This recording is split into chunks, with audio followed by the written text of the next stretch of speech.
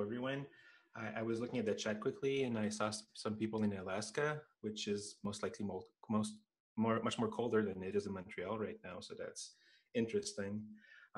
We're all coming into today to talk about accessibility heuristics. So this is a follow-up to the webinar that we did about a month and a half ago that Caitlin Geyer and I did about a month and a half ago. Caitlin was supposed to be with us today, but she could not make it. So I'm here to cover for us on her behalf.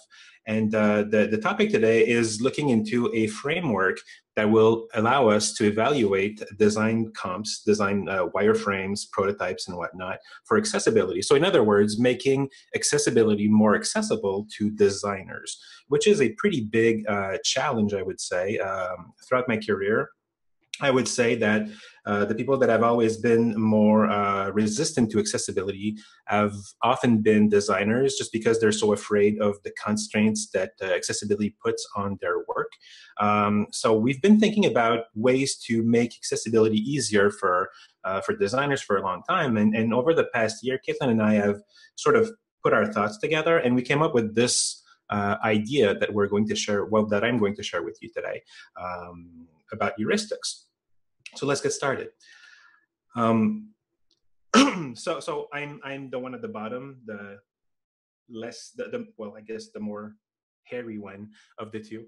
So my name is Denis. I'm principal consultant and training lead at Deque Systems, and I'll be your host today along with Laura. So let's start with heuristics. So some of you may be wondering what heuristics are to begin with. This is a term that is very common in design, maybe not so common if you come from a developer or a QA background or a content background in general. The easiest way to explain what a heuristic would be, a very simple way to explain that, is a general rule of thumb about something. So the heuristics per se come from UX, come from usability, come from research and psychology to begin with, and the idea is to and they basically come initially from Jakob Nielsen.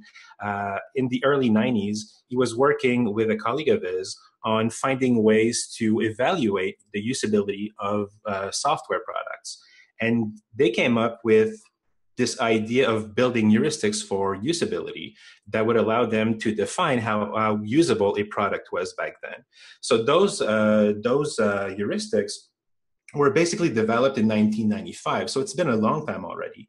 And when they came up, when Nielsen came up with these heuristics, he had 10 of them. And for those of you who can see the screen here, you have a couple of examples on the right-hand side of what those were. So I'm just going to name a few just for the sake of everyone. So ideas like visibility of the system status. And the idea behind that would be that the system should always keep users informed about what is going on through appropriate feedback within reasonable time, or maybe things like consistency and standards, where users should not have to wonder whether different words, situations, or actions mean the same thing, and you have to follow platform conventions.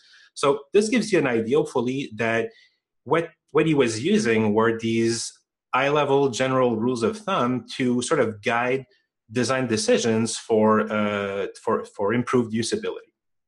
And this concept has been existing like for 23 years now, with I would say a lot of success in the usability field. And whether or not you think that Nielsen is someone who's very important today, he definitely was someone who was very important in 1995 and in early 2000s, where he made a lot of impact on the field of usability and eventually UX. So because those heuristics have lasted for so long, at some point it made sense to us to think about how we could apply these things to accessibility and see what can come out of that. So the idea of those heuristics, when you develop those things, they came with a process, which was basically the process for an evaluation or heuristic evaluation. And basically what that was this idea that you first had to define a scope of what you wanted to assess, and then you would find a few people that would be able to do an evaluation, and 3 to 5 being like the sweet spot, but with keeping in mind the idea that you could have only one person doing it or more, but having a certain number of people run through the process together, following the same rules to try and find commonalities. And then you would define a ranking scale. Like for instance, 0 might mean that you have no problems. And then on a scale of 0 to 3, maybe 3 is a catastrophic usability failure, for instance. And then it gives you an idea of what your findings, whether or not they have a huge impact on the usability of a product. And then you would evaluate the system against each of those heuristics, and then you mark down what the issues are and when they occur, how they can be fixed, and so on and so forth. If you have multiple evaluators, then you might go into a debrief and you prioritize the findings by consensus, like reaching consensus on those findings, and then you eventually create a report of those findings per se. And for those of you who are doing evaluations in accessibility, this process probably looks very similar, very familiar to what you're already doing. So when we were looking at this idea of heuristic evaluation, we were surprised that the concept itself is not implemented much more officially throughout our own processes in accessibility. Like we do accessibility evaluations, of course, but we don't necessarily apply the same logic as people do in heuristic evaluations. So we thought we could look into that and try to come up with a process that would look like the heuristic evaluation process that designers are familiar with, therefore hoping that designers would be much more likely to adopt this as something that actually makes sense to them, as opposed to trying to force down success criteria or guidelines or WCAG down their throats. And the reason why these heuristic evaluations work is because, for one thing, they're very simple to do. Anyone can get up to speed doing such an evaluation in a very short amount of time. By nature, they are subjective, but then again, so is usability in general, and to a certain extent, so is accessibility as well. They're easy to learn, and basically, they don't create a lot of, they have a pretty low overhead in general. You don't have to plan for much in advance in order to be able to do it. And they create these new viewpoints on interface, user interface elements, for instance, or particular interactions that you may be looking into, and help you discover new perspectives on those things based on what kind of user you're thinking about, or what kind of users you're involving in that process to begin with. So at Deque, over the past year, we underwent a redesign of our brand, of our site. And of course, doing what we do, we had to make sure that everything would be as accessible as we could possibly make it. So from the very beginning of the process, when we were working with the agency that developed the site for us, we wanted to make sure that accessibility would be factored in from the very beginning. So what we have on the screen right now is an example of one of the wireframes that were initially created to demonstrate what the homepage could look like. And like historically, when we work with designers or when we work with clients very early on in their process of a redesign, we often work at this level here, where people will show us their wireframes, show us their mockups, and we give them guidelines, recommendations, pointers for potential issues for accessibility. And the reason why that is because we want to avoid developers eventually building something. We want to make sure that they start on the right foot, basically. And there's a lot of information you can provide at the wireframe level to sort of guide how the developers are going to structure their content. So the earlier in the process we get involved with accessibility, the more likely we're going to guide the client towards the expected goal, which is having an accessible website or an accessible platform or an accessible product without having to spend a lot of time fixing issues that nobody saw coming. So we did the same thing, basically eating our own dog food in this case. And the agency that we work with has some accessibility experience, but it wasn't an accessibility. It did not have accessibility as their specialty. So there were a few things that we had to discuss with them and sort of adjust.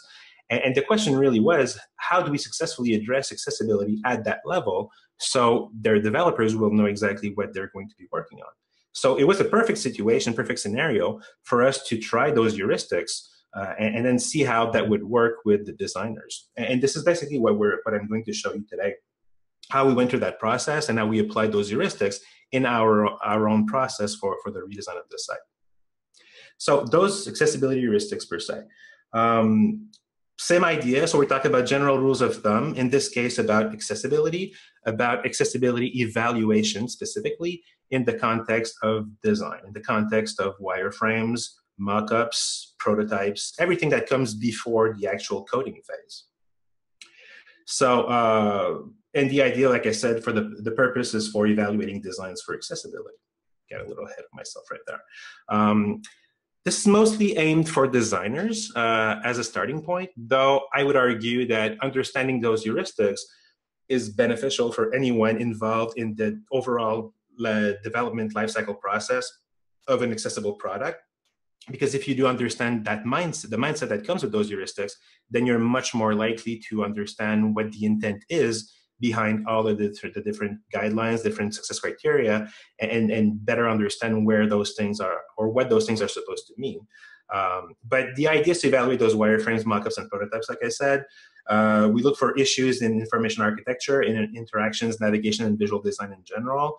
And none of what I'm going to talk about covers actual code, because at this point, there usually isn't any source code yet. We're working basically with visual elements. And the reason why we feel that it's important is because accessibility, and WCAG specifically, is much more harder than we like to admit. Most of us who have been in this field for a while have at some point or another pretended that accessibility is something that's rather easy, that it's not rocket science, that you just have to dive into it and then you'll figure it out. But the reality is it's much more complicated than we like to admit. And not because the implementation itself is complicated, because if you take any of those elements at a very granular level, most of them are pretty simple. But when you look at the overall quantity of elements to cover, it makes it very overwhelming and very daunting very quickly for anyone who doesn't get up one morning thinking, as of today, I'm passionate about this and I'm really going to give a damn about accessibility. For anyone who doesn't feel that way, this is a lot of information and this is too much, and it just adds up on top of what they're already doing. And very quickly, it becomes something that's much more difficult. So WCAG is notoriously difficult to interpret.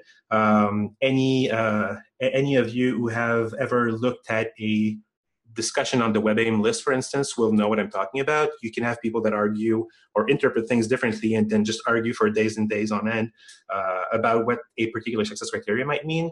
And again, if you're someone who is not an expert and you're looking for guidance and then the experts don't even agree amongst themselves, how can you feel good about what you're supposed to do with this? So very quickly, again, it makes everything much more harder.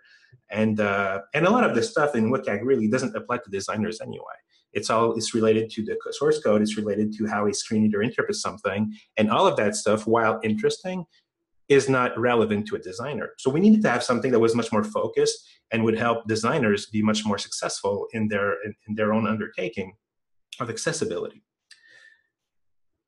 So this is what we introduced. So this idea of accessibility heuristics, you can download that document right now if you want to. So the link is a bit.ly link. So http://bit.ly/A11Y-heuristics. So HEURISTICS.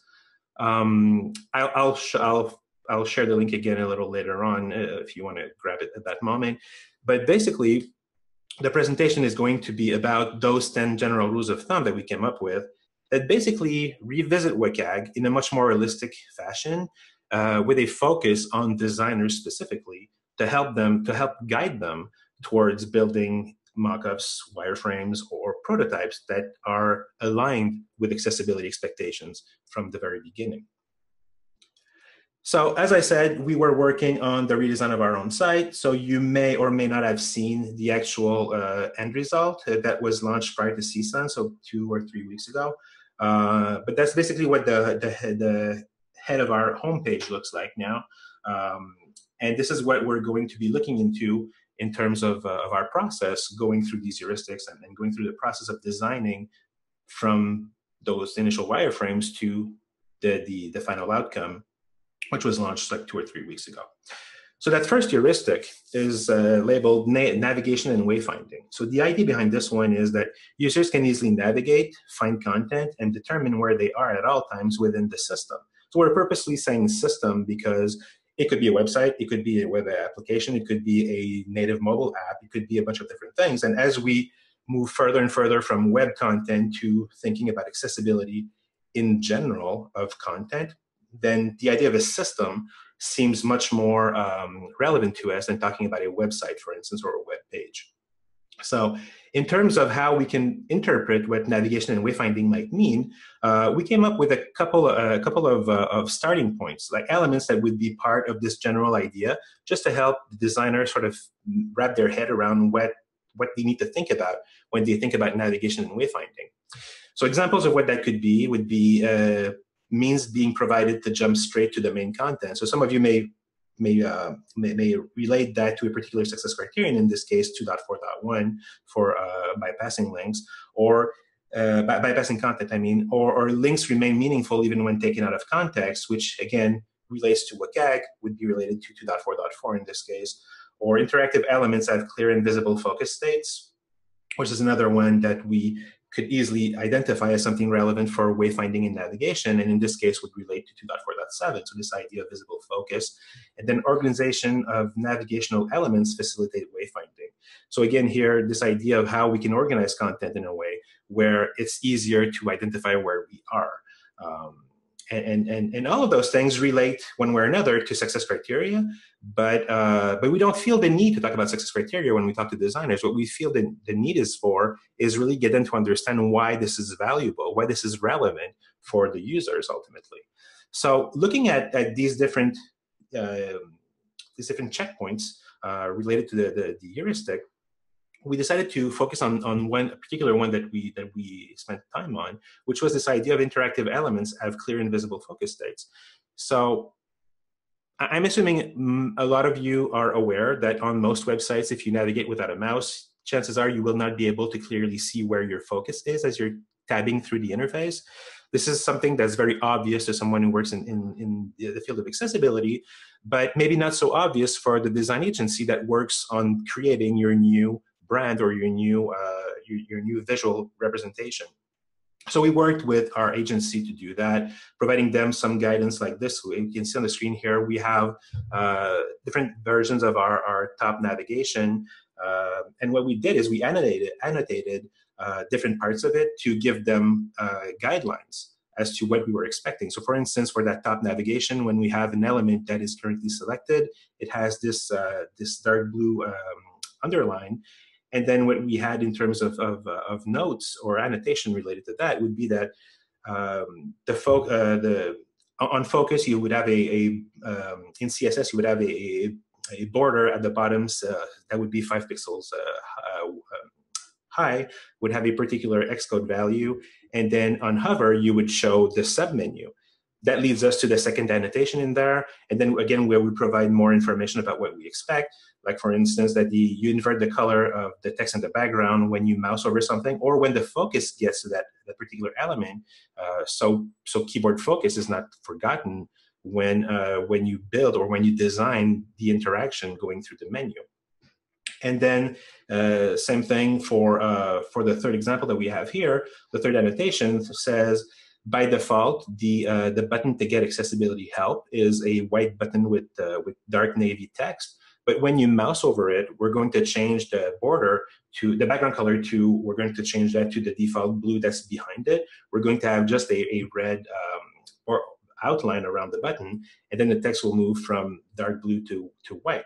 So managing these different aspects allows us to really plan and make sure that designers think about these elements from the very beginning, and therefore that their development team will also know what to do because they will have the proper guidance to do that.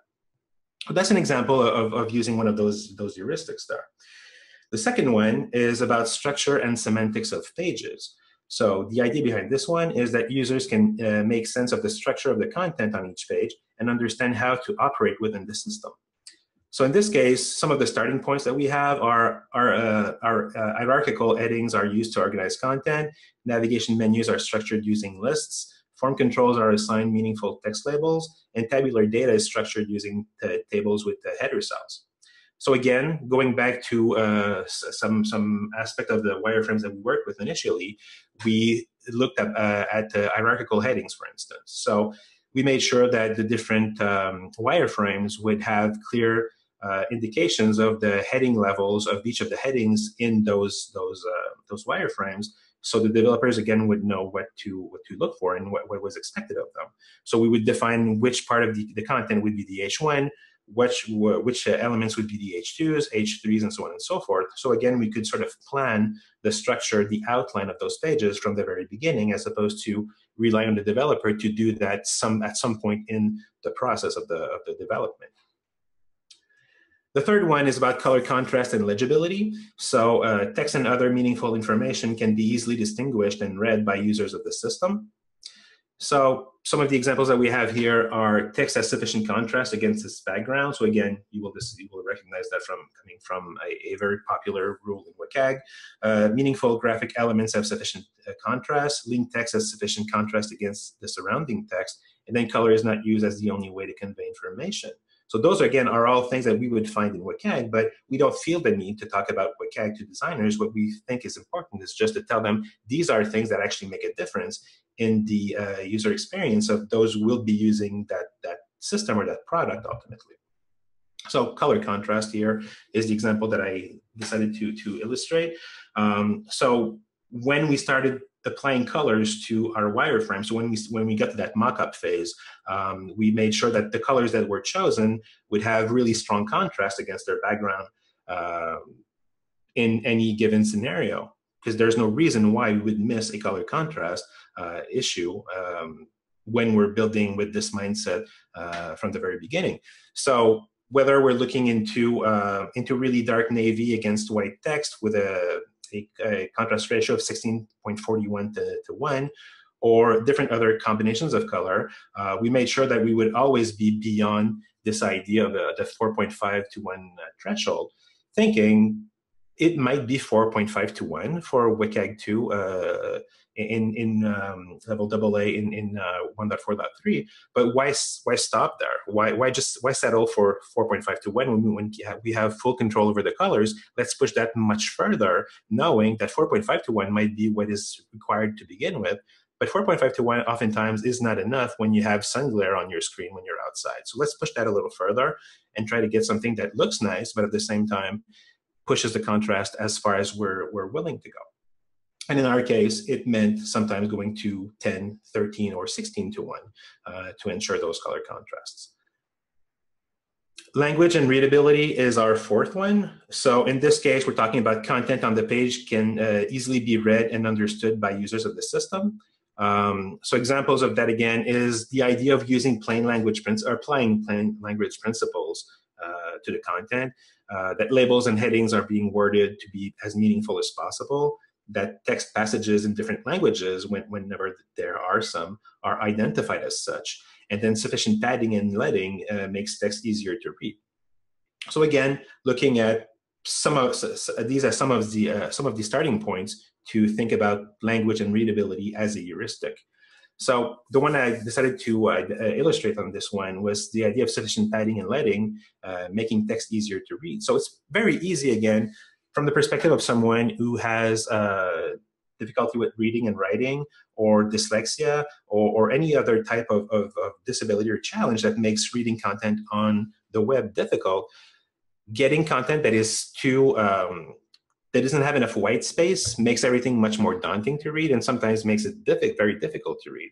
So defining a very clear breakdown of how the information is provided helps the users ultimately make better sense of our content. So defining directly at the level of the wireframes, or the mockups in this case, that we're going to have very specific distances between different parts of our user interface.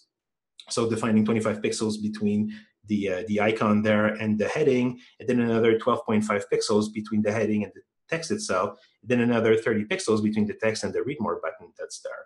And defining that as a standard that we follow through the entire interface does two things. It does make the content easier to read to begin with, but it also creates consistency and predictability in how we're going to understand how the interface works or how it's intended to be used for everyone who looks at this. So it's very visual, obviously. So if someone is blind, they can't benefit from that particular element. We would refer or rely on more structural, more structured for them to be able to understand that through an assistive technology like a screen reader or a refreshable braille display.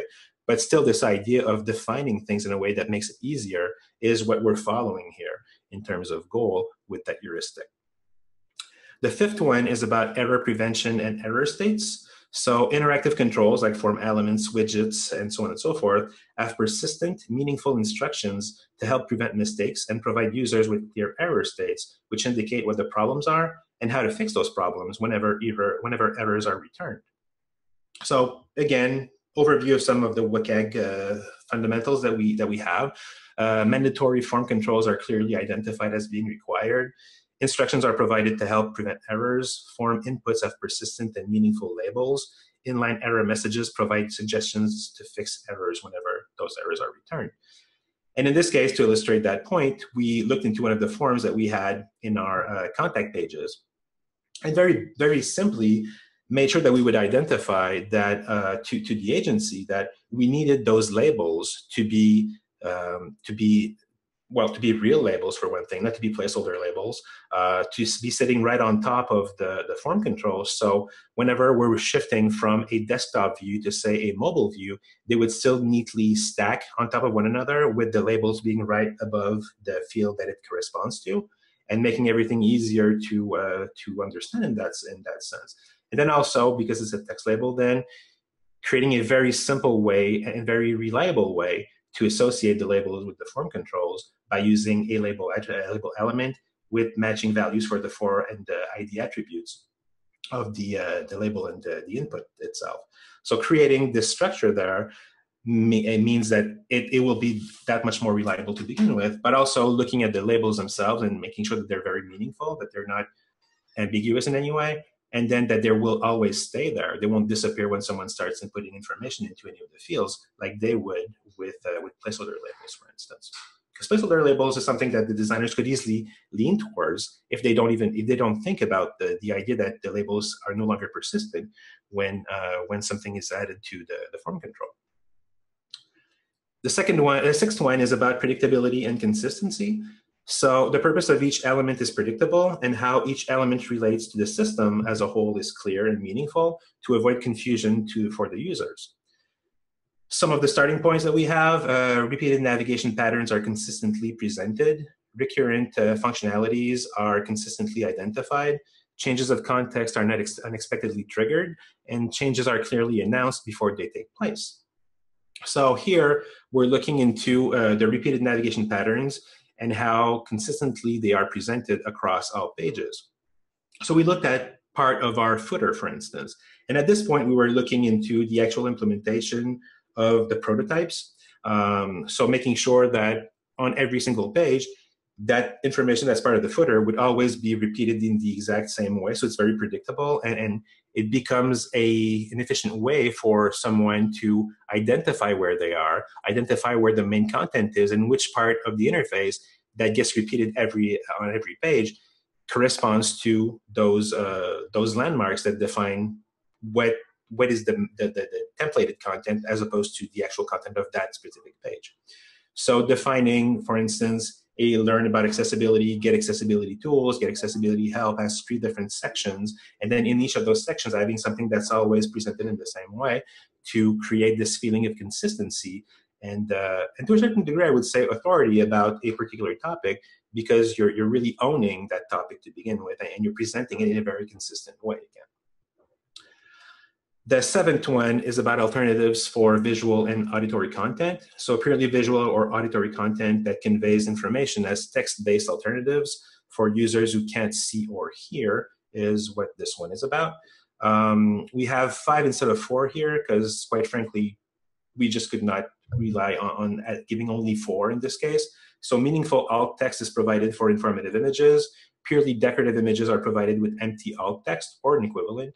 But at the level of the designer, that doesn't really matter. What we need them to understand is that purely decorative images don't need to have a text description. Synchronized captions are provided for video content.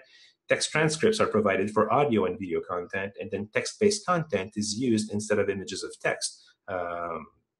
In most situations, I mean, there are exceptions, of course, but we want to push towards an actual implementation in HTML and CSS or SVG as opposed to accessible SVG, obviously, as opposed to just an image of text in this case. So the example that we decided to illustrate in this case was the idea of meaningful alt text being provided for informative images. So as part of our blog section, we have these headers that are consistently presented. So this one is an example of a blog post prior to CSUN announcing the Deque party, the karaoke party, and the Axe Hackathon. So we have a couple of images in there. The first one is a round image that is defining the author of the blog post. In this case, what we have there is just a logo of like the D of the Deque logo, representing the admin or the common voice of Deque in the blog. Then we have 4 other icons at the bottom that are social media icons for Facebook, LinkedIn, Twitter, and Google+. So looking at those different images, some of them are definitely informative, active even. You can click on the 4 links at the bottom, Facebook, LinkedIn, Twitter, and Google+. So those definitely need to have some alt text. But the one above that, the one representing the author of the blog post, is really more of a decorative element in this case, because right above it, we already have in text a piece of information that says by Deque, which is basically the author of this blog post. So that one could definitely be considered as decorative if we wanted to, and we would not miss any information. So this is, again, an example of what we provided through the mockups to define to the developers ultimately. So decorative images, we don't need to provide alt text to that. And at that point, we can have a discussion later whether we're going to use a role equals presentation or an empty alt or another technique to make the content invisible to a screen reader user. But ultimately, we want to define this as something being decorative, as opposed to the other ones where we would actually define what the alt text is at this level. So nobody has to wonder what alt text we're providing when we're ready to implement that into an actual into the actual source code. So again, we're saving time by defining these things from the very beginning as opposed to having to ask those questions later on. The 8th one is about accounting for multiple interaction methods. So users can efficiently interact with the system using the input method of their choosing. In other words, mouse, keyboard, touch, etc., whatever other method comes to mind or may eventually come to mind. So this idea is to account for multiple methods that way. Excuse me. So interactions are not designed to be mouse specific, probably the most important one. Functionalities are built to be keyboard compatible. Equivalent touch input methods are accounted for, and call to actions are labeled for voice recognition navigation. So again, 4 principles that apply to this idea of accounting for multiple interaction methods. And the example that we have here, again, is part of our wireframes where we were defining interactions for a particular part of the life cycle. So when you use a particular tool in your life cycle, for instance.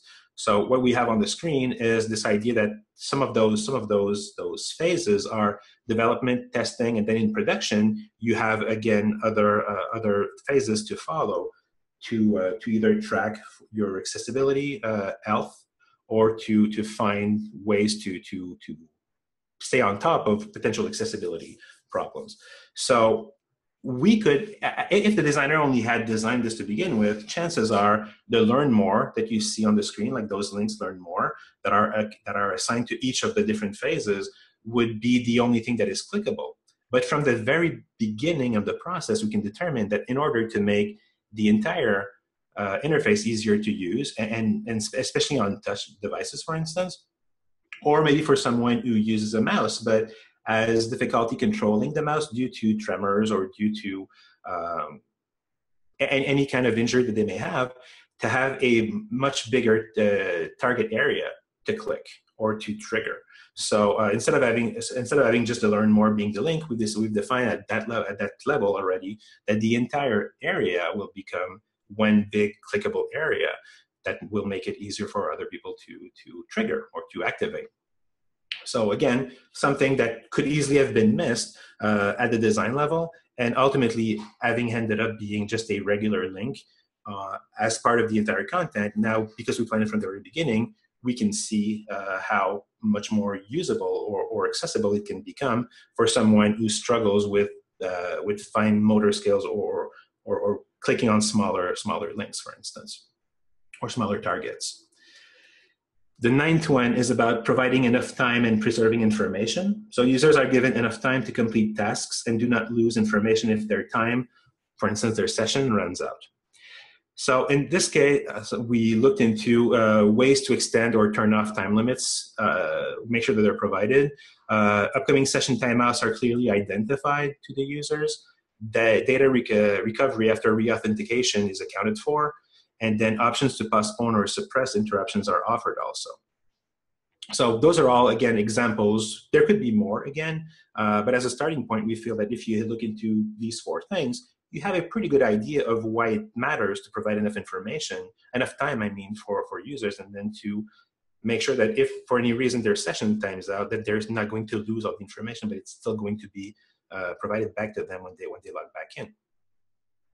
So in the context of the redesign for the Deque.com site, we didn't have anything where there's an actual time limit. So we turned to one of our products, World Space Ashore, where we definitely have a session timeout.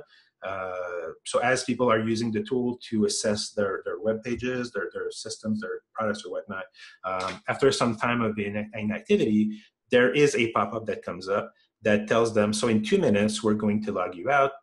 Do you want to continue, or basically, or is it okay? And if nobody takes any action, the session times out as it normally would.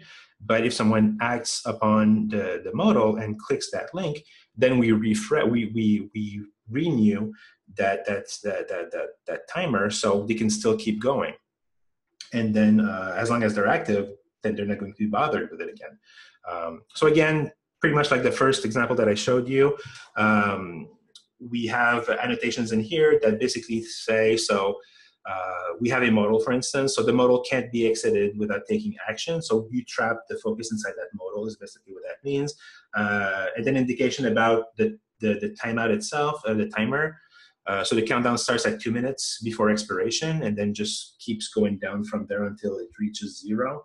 And then the continue working button extends the session by 30 minutes in this case. So these are all, again, indications that we can provide at this level that will make the developer's job easier because things are defined already. And a lot of those things, the questions in accessibility are actually defined at the design level.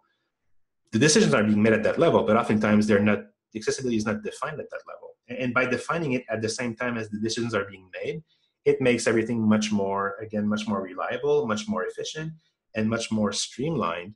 And there's much less chances of running into issues or surprises as a result of that. Sorry. And then finally, the last one is control of movement and flashing. So elements on the page that move, flash, or animate in other ways can be stopped and do not distract or harm the user. So for those of you who know WCAG, again, we're talking specifically about 2.3.1. It is so important to pay attention to something like this that we felt that it needed to be a heuristic of its own, because it's one of the few things in accessibility where you will not only annoy someone, you may actually hurt them. So, it's very important that we all are aware of this. So we felt like it deserved its place as a heuristic to begin with. So examples of what to think about when it comes to movement and flashing is that content does not flash more than 3 times per second. So again, those of you who know about WCAG recognize this. Content that moves can be stopped on demand. Video and audio files are not set on autoplay. And then the rate at which content is auto-updated can be controlled as well. Because I may not need to have that auto-update every 5 or 10 seconds. Maybe I want to control that so I can have a better experience going through the content with my own method of navigating through content. So an example of what we have here is about this idea of autoplay, because obviously we didn't have anything on our site that flashed at a point where you could create seizures for people. But we do have a lot of videos on the site. And there's always this question about, should I just get the videos to start automatically when the page loads, or do I let the user control when they're going to want to begin that video? And we lean towards the latter. So making sure then that embedded videos just don't autoplay, and we allow the user to start those videos when they're ready. So they don't overlap with maybe their screen readers, or they don't start while they're paying attention to something else on the page, but really they start when they're ready to consume that content. And again, this is something that could easily have been missed by designers if all we had told them was that, oh yeah, we have videos, so embed videos in pages. They could easily have decided that those videos would autoplay, and the developers would have implemented that. Then at some point we would have to go back and tell them to change this. So that's all wasted time and effort if these things are not defined from the very beginning. So those 10 heuristics basically are what we're talking about. So, so again, the URL to get there is provided on the screen. So bit.ly/A11Y-heuristics. It is a PDF document. I will quickly show it to you. It looks like this. So you have these 10 heuristics. They all have their little icon next to them to sort of recognize them. It's a 6-page document. So if you go through any of the pages afterwards, you get some information I just showed you in the presentation, but as part of a downloadable document that is obviously accessible also. But that allows you to maybe print out those general rules of thumb as reminders, or maybe an easier way to share those ideas with your colleagues if you feel that these ideas have value. So, so that's basically what this is. The link is already available, like I said. So if you're interested, you can download that and have fun with it.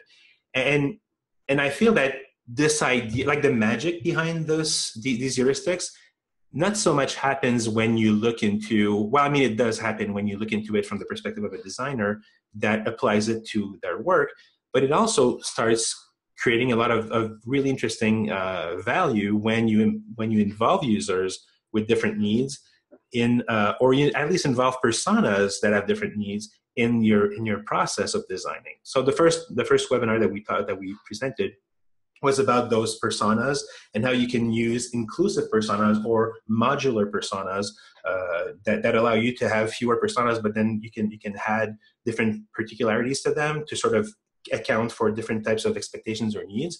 So when you start looking into your creation from the lens of those personas, applying these heuristics, you're starting to see a lot of different perspectives on things before you get to a point where you can actually involve real users in the process. So you can already sort of plan and prevent obvious issues or from being part of your process without realizing it.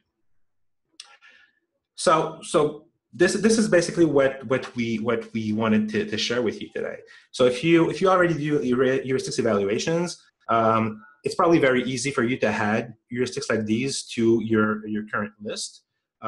If you work with someone who sort of pushes back on accessibility from a design perspective, maybe these heuristics can help them or help you convince them that accessibility matters and that it's not as complicated as it looks. It can be much simpler than having to go through 61 success criteria over 3 levels of conformance, over 12 guidelines, over 4 principles. That's a lot of stuff.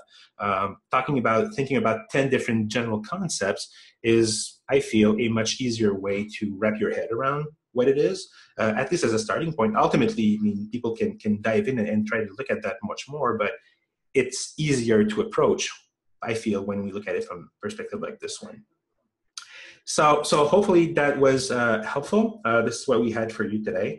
We are going to follow up. The plan is to follow up this webinar with a series of webinars where we'll dive into each of those heuristics much more specifically, and really present the overall process of heuristic evaluation for designs using those heuristics. So hopefully we'll see you in those upcoming webinars in the next couple of months. And I will turn it back to Laura for questions. Thanks, Denis. So we have a lot of really great questions here, so I'll try to just touch on some big ones. One that came up was, would a pop-up chat box be considered an element that moves, flashes, or animates? And what is your opinion on using a pop-up chat box on a university webpage? Well, I would always be cautious about using a pop-up to begin with, especially if that pop-up is going to be populated with a lot of information. So to begin with, I would probably argue that it's probably safer to have that chatbot not being in a modal, but rather, or a pop-up, but rather being in a full page. That's less manipulation to do as a user to begin with. If the pop-up is properly built, however, and the focus is really sent to it and it remains within it as long as you don't actively decide to dismiss it, then it's not as big of a deal. So that's for that part, I would say. In terms of accessibility of the conduit itself, the modal, it can be made much less of a problem if it's built accessibly in the first place. Now, the chat functionality within creates another issue as long as, again, focus is not properly maintained. If focus is properly maintained, then you can easily see the conversation as it unfolds, and it moves within the screen, and what you're seeing is really what is currently active, as opposed to just like being sent back to the top, or it doesn't really the page doesn't really scroll, and you always have to figure out a way to go back and scroll to the bottom to see the next response, the following response. Then obviously that just confirms that the idea of a modal to begin with is probably not the best approach to it. But other than that, I mean, it's ultimately, I don't feel that the design decision per se to make it inside a modal is completely bad. I don't think that it's the best approach, but it really depends on how it's implemented, I would say. Great, thanks. So we have another one here. Could you please share your thoughts about all cap text, which is hard to read for most, especially with those with dyslexia, and your thoughts on field labels within the field itself? Okay, so all caps text to begin with. There is some research out there that does confirm that reading text in all caps is harder. I think from memory, I think it's like 20. It slows you down by like 25% or so, and then letters are a little more difficult to recognize sometimes for some people. So there's probably value. I mean, there is value in keeping that to a minimum. I don't think that there's a big enough impact when you're using all caps on, say, headings or very short pieces of text. It becomes a problem, obviously, if you have all paragraphs that are like that. But I think that the barrier that it creates on much smaller pieces of content is more negligible. If you can avoid it altogether, I would say go for it. But there are probably a lot of things that are more important for you to focus on than all caps on say a heading, for instance, or maybe a menu item. But if you're using all caps on full paragraphs of text, for sure, I would advise against doing that. Now, for the text labels inside the form controls, we're essentially talking about placeholder text here. That is one thing that we tend to say that people should not use. 3 reasons for that, basically. The first one is, well, like I said earlier, the content, the labels themselves are not persistent. So as soon as you input something, they disappear. So you no longer have them. So that creates an issue for someone who can't remember what those were as they're trying to validate their answers before submitting, for instance. The only way that you could validate then would be to remove your answer so it comes back, and then you would put it back in. So it's a lot of overhead to do that. There's another issue that comes from color contrast, where by default the text labels are light gray, usually against a white background, sometimes against a gray background, so they're very difficult to perceive. So for a lot of people, that might also be an issue, whether we're talking about color contrast or low vision or just against sun glare, might cause you to miss them altogether. There's another problem with some people, and then sometimes what people will do is that they'll decide to make the text darker through CSS, so they don't have that color contrast issue. But then you have some people who run into those forms and assume that there's already an answer provided, so they don't really pay attention and they just submit without having entered anything into those fields. So just because they don't pay attention, or because they want to go through quickly, or because maybe it's a matter of having ADHD, for instance, and not paying attention to it, or wanting to be quick, basically. So those are all reasons that come to mind about why we should not use placeholder text.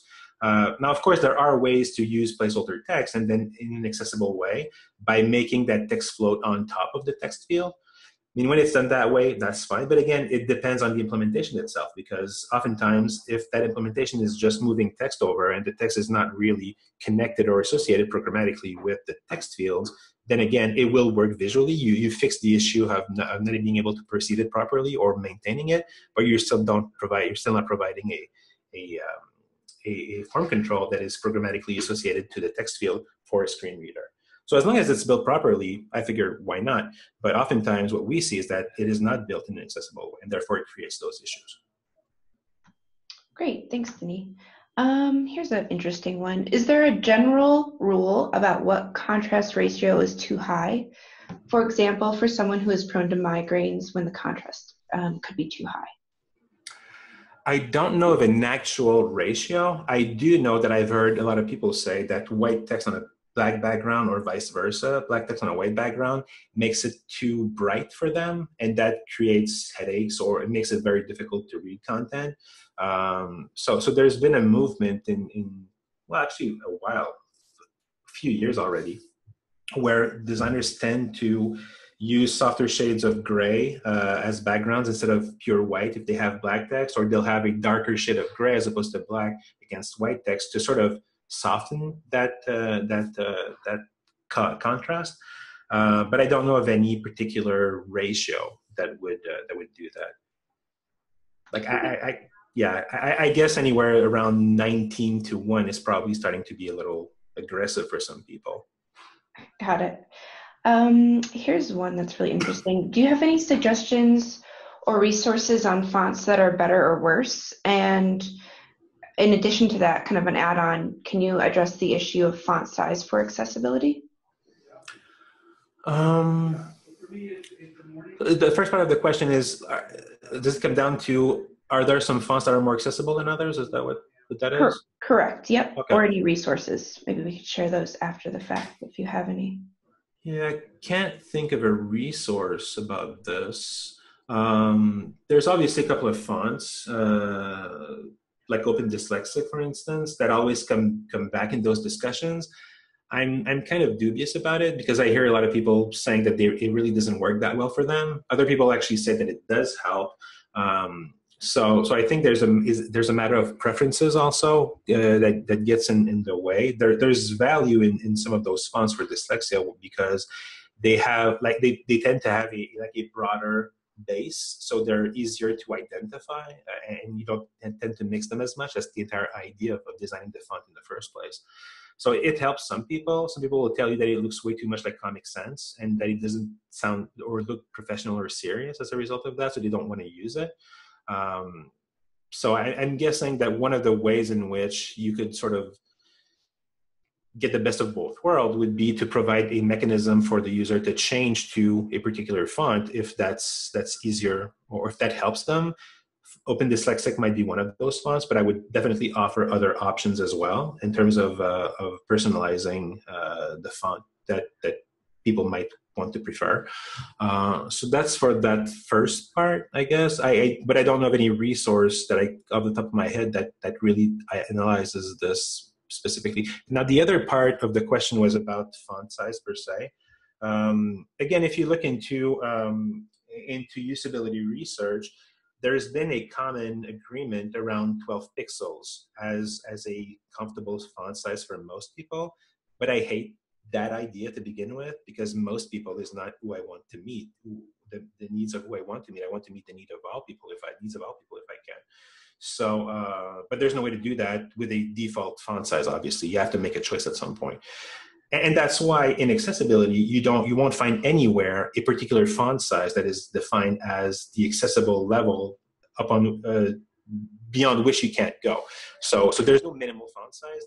What really matters is that you make sure that whatever font size you determine, I'm always going to be able to bypass that to get to a level that is comfortable for me, for my own needs. And that might be 200% bigger, 400% bigger, 800% bigger, if that's what I need. as long as I can do that and I'm not breaking your interface as a result of that, and I can still read all the content, none of it gets truncated, none of it gets broken down or overlaps to another piece of content, or I don't lose part of it, then again, that's fine. So it's really about defining or designing your interface so it adapts to whatever size that I feel is good or works for me. That matters much more than the font size itself. Got it. So here's probably the last one that we have time for.